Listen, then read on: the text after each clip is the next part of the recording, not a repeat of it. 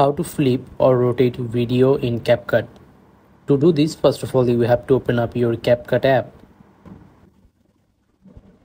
and after that tap on new project. Now select your video, then tap on add, and now you have to tap on the video timeline, and after that at the bottom you will get a tools bar. You have to slide it to the left side, then here you will get transform, tap on it, then here you will find rotate and mirror.